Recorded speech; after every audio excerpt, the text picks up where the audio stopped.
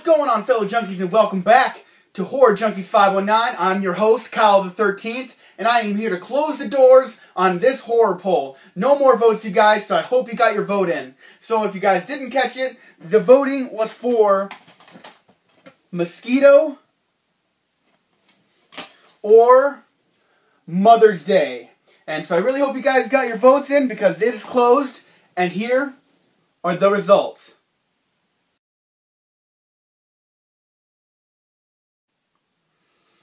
Yes, I know. You know, it really started out very even with this horror poll, but Mother's Day definitely pulled right ahead, and it stayed there for quite a while. Sorry for you guys that voted for Mosquito. You know, never know. Maybe it'll come back around, and it'll be on the Junkie movie reviews right here on Horror Junkies 509. So, I'm going to go ahead and get into this review for 1980's Mother's Day. Brought to you by Trauma, but in my personal opinion, this is one of those traumas that looks actually pretty good for a trauma movie. It's one of the higher, better-looking trauma movies, I will say, for that. This was directed by Charles Kaufman, and I looked through his whole list of movies he directed, written. Nothing I recognized. I really didn't have anything on this guy other than this movie, so it is what it is. As far as stars in it, I mean, nothing really to talk about.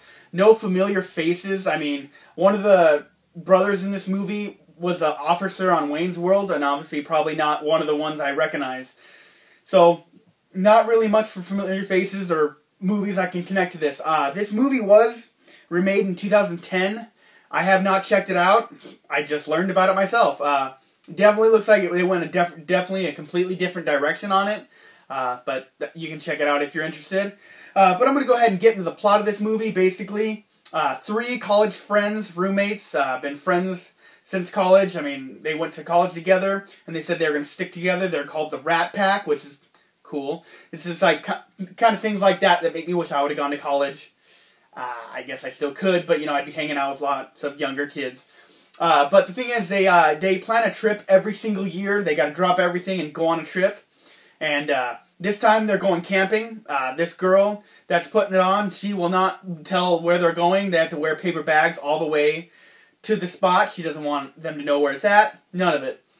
But basically, to kind of simplify this plot, basically, three girls go out camping. There's two creepy dudes out there that end up kidnapping them and taking them to their house and showing them off to their mother. This movie is called Mother's Day, but I don't think anything has... It's never been uttered. It's not. They don't say Mother's Day. They don't say like Happy Mother's Day or anything like that. It's never been stated. It's just two guys that are kidnapping women and bringing them home for mom, and their mom's a psycho as well. So basically, the best way I can describe this movie is these guys, they kidnap the girls and they start torturing them and beating them and stuff like that. You guys. So this is kind of not really a slasher. It's kind of like a revenge film.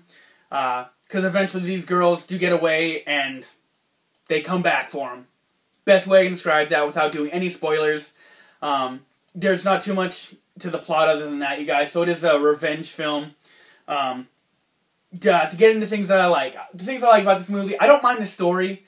I mean, it's not perfect. It's pretty twisted and messed up. But, I mean, overall, just for a horror movie, it's a pretty decent story. I like watching this movie. I've watched this a couple times.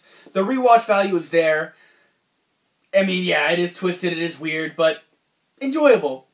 The cinematography on it, I mean, for Trauma, it looks decent. I love watching this movie, just the look of it, it's got a good look to it. I really enjoy that. I mean, I love the whole little story with the college girls and all stuff like that. I really think that's really cool and enjoyable. I like I don't want to say the killers, the two brothers. I mean, they're just so goofy, and they think they're just such badasses and ladies' men, but nothing could be further from the truth. They're just mama's boys. True and true, and I can't really say much about it because I am a mama's boy as well, but I'm not a psycho, I guess. So I'm going to go with it. Other than that, you guys, things I liked about this movie, the practical effects are so-so in this movie. I appreciate that they do practical effects because that's my home. But in the dislike category, I have something to mention about that as well. So the dislike category as well, I'll go ahead and start with that. There's not much I dislike about this movie. So also going to go with the practical effects thing because, I mean, you can just tell when things are dummies and stuff like that. They didn't... I mean, I guess I can really blame that on the editing as well. whatever. But the practical effects, some of them look pretty crappy because you could tell they're dummies or just not a real person and stuff like that. But, you know, all around very enjoyable film. This is not a movie you show to your mother on Mother's Day. This is pretty sick and twisted for the 1980s time period, I would say. As far as anything else I don't like about this movie, I mean, just, it's not too much to hate about this movie. It's just one of those classic old horror movies.